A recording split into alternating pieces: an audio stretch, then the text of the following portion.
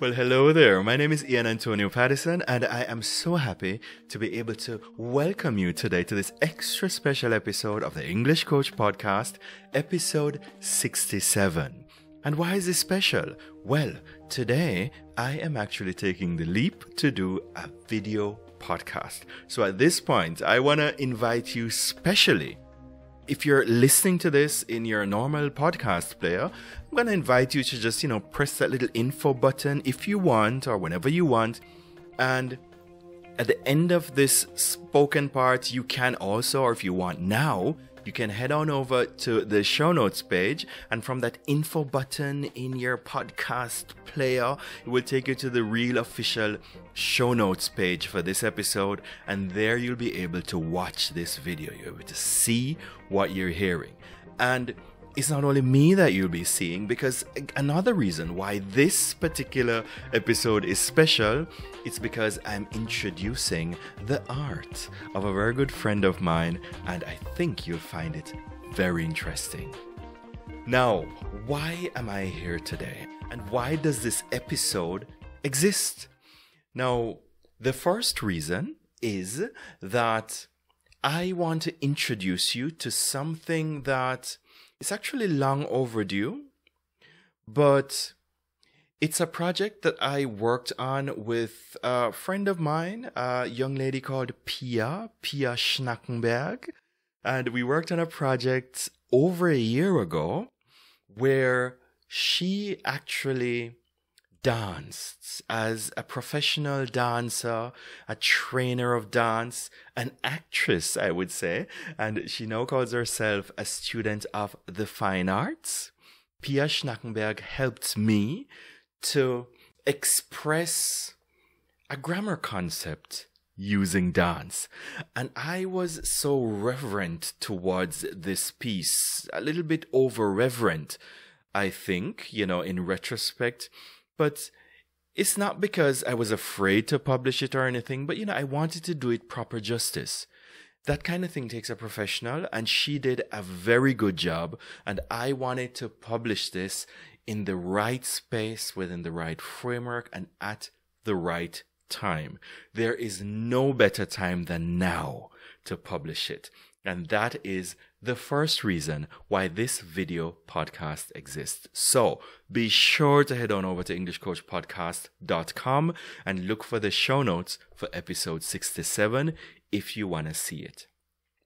Now, the second reason why I'm doing this is because, over the past 2 weeks, 3 weeks, 4 weeks even, I struggled a little bit because, I couldn't figure out for myself or decide for myself whether I had the right to publish anything that was jovial or fun or even uplifting, simply because there are so many bad things happening in the world. And it took me quite a while. I mean, I do have a few fans out there. Maybe some of you have been waiting and wondering why an episode hasn't been published and so on.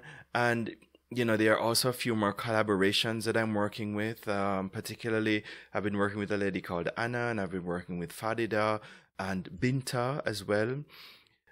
And we've been thinking of doing some new projects. And, with this war thing that's going on, it just put a damper on everything together with the corona crisis and so on.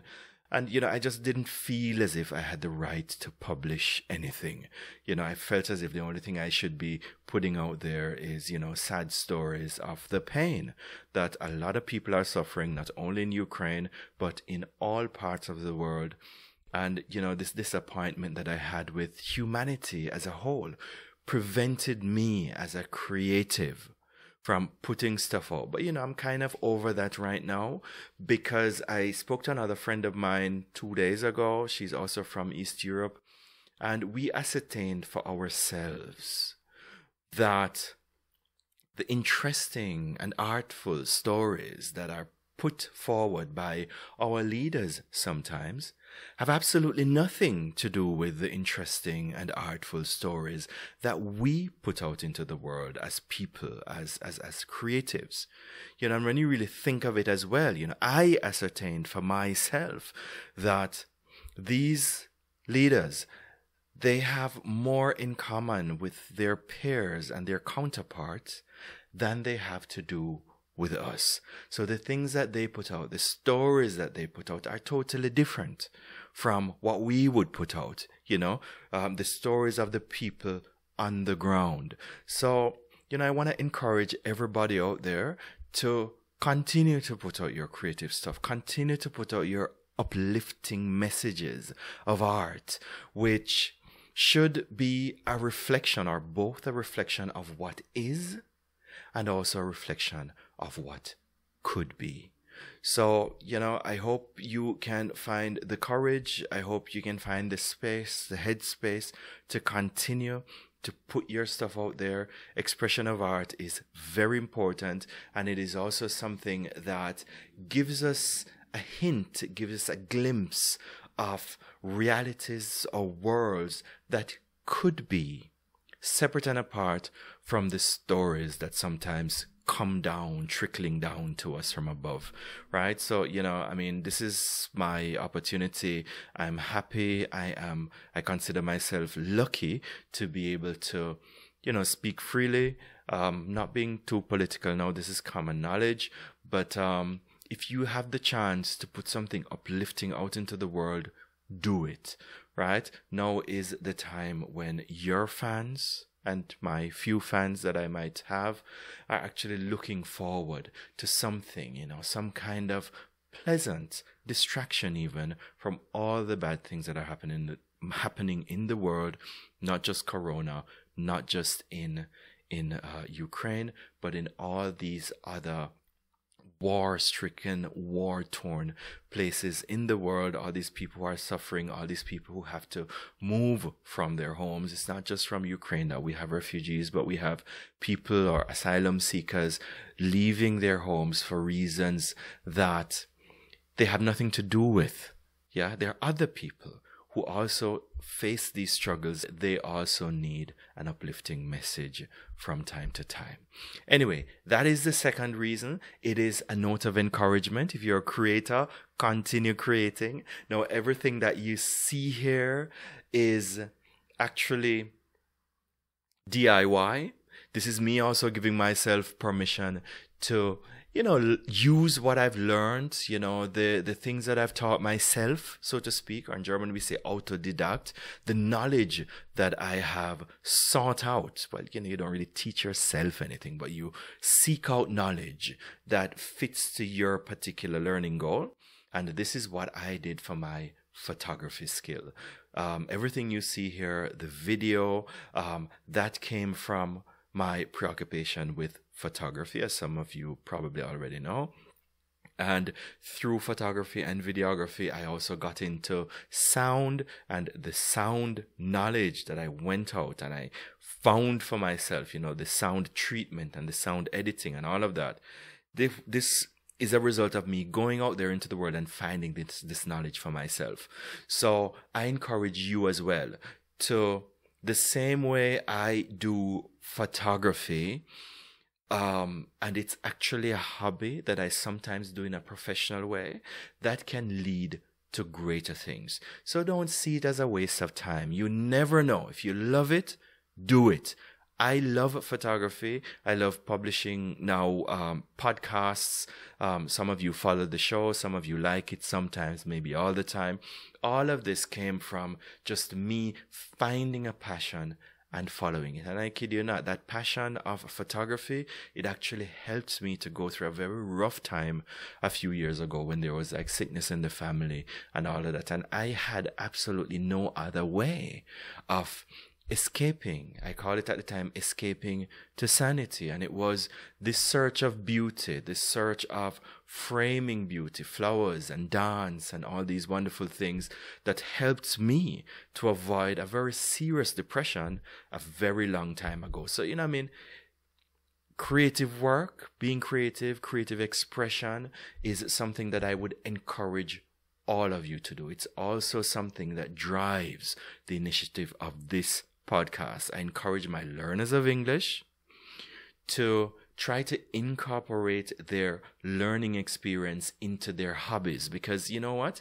If you are incorporating, as I said, getting this language exercise into something you like, then it will not feel like work. Whatever it might be. It could be cooking. It could be sewing. It could be gardening. Just look for some videos in your target language and watch them. Maybe you understand already. If you already have the meaning and you see it in your target language, then the meaning will be solidified even more. Right? It will be fester or concretized in your mind. So it's not just a waste of time. It's not just something we do because we have nothing else to do. You know, working with a hobby, working with creative things is something that can blossom and unfold into things that you never expected. Right? And again, the example, I never learned German in a formal framework. You know, that helped a little bit, but where I actually learned my German was in informal settings. Right? I've said that many times and I will say it again. Many of the people who I know who are very fluent in language, they learned it from films, from music, pop music, reggae music, right? R&B music. All of these things, that is how they found fluency, right? So don't underestimate these free time activities. Many people learn from gaming, right? So, you know, you see it and you think it's light and you think it's not important, but these things are important and these things will help you. So again, coming to why we are here, the creative endeavor that encouraged and inspired this episode comes from Pia Schnackenberg. Her link will be in the show notes just under her video, but be sure to check out Pia also on Instagram. Pia Schnackenberg.